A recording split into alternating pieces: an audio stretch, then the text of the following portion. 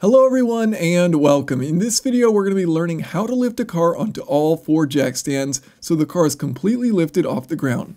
Now for legal reasons I'm probably supposed to say something like be safe or don't be dumb, but since I'm not a lawyer I'm just going to say you should never do this because you could die, and I'll hope that covers my bases. If you're not sure about what you're doing, it's better to pay a professional and live than to save some money and die. Well, this is getting a bit dark, so let's dive into the procedure.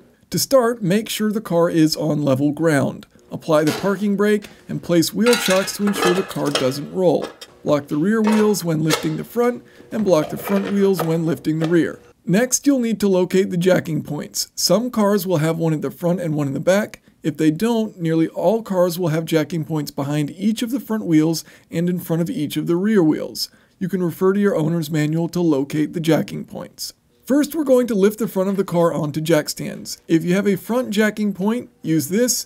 If not, you can use the rear jacking points on the side of the car and slide a jack stand under each of the sides of the front of the car once it's high enough. This will require jacking both sides of the car to get both front jack stands underneath. Place jack stands underneath each of the jacking points on the sides up front and lower the car down onto the jack stands. Remember, you may not want to jack the car to the full desired height. I will start at the lowest jack setting because I still need to be able to access the rear jacking point, and I also don't want to have the jack stands tip over. Now bring the floor jack to the rear of the car and lift it via the rear jacking point. In this case, we're lifting by the rear differential. Oftentimes you can find a tow hook, which can also serve as a jacking point. It's a good idea to throw a shop rag on top of the jack to ensure that you don't scratch up the differential casing. Lift up the rear of the car, place the jack stands underneath, and lower the car down onto them. Ideally, you want all of the jack stands at the same height so that the car is level.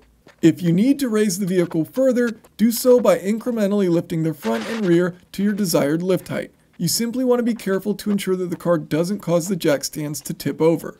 Once you've got the car level and all the jack stands adjusted appropriately, give the car a bit of a shake to make sure it's safe to get underneath.